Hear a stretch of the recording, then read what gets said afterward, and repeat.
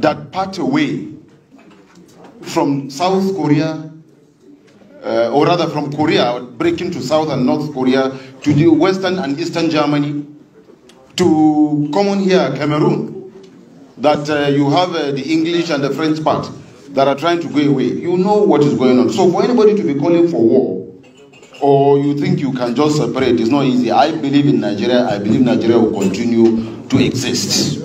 Whether we like it or not, there is a problem. We need to discuss the problem. We are disagreeing with ourselves, and we have every reason to disagree. The North, before now, is saying we don't believe in separation. But as I'm standing, I'm telling you that if there's going to be separation tomorrow, the North is ready for it.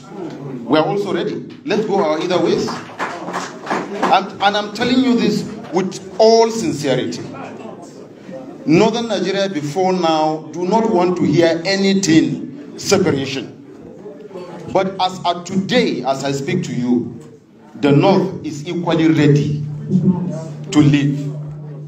That is number one. Number two, talking about presidency. What I'm going to say might be controversial. You might disagree with it, but it's the absolute reality, and I'm speaking the mind of Northerners.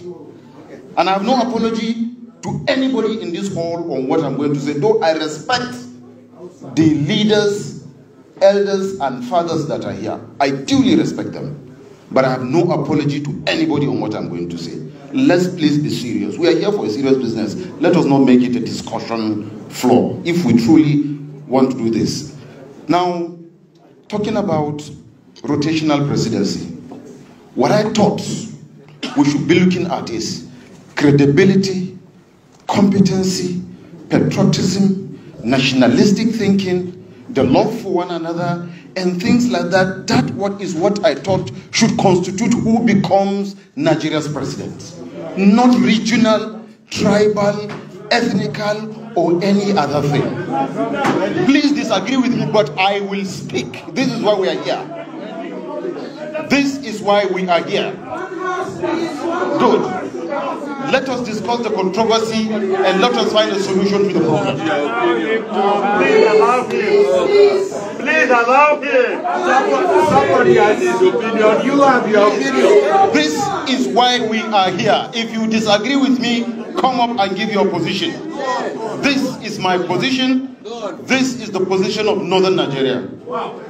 So if you disagree, make your position known.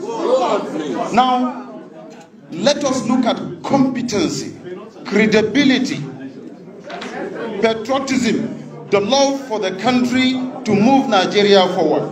Yes, we should create, there should be a room for discussion. Call it national conference, call it restructuring, call it whatever. I agree that we should come to a round table and discuss Nigeria and discuss the way forward for Nigeria. I agree that we are disagreeing. I agree that there's a problem. I agree that there is, if you like, call it lopsided appointment. I am not in government, so I don't speak for the government. I speak for North. I don't speak for Buhari. If Buhari is doing something wrong, Nigeria should call his attention that what he's doing is wrong. He should correct it. He's a Nigerian. He's a leader. He is elected by every Nigerian.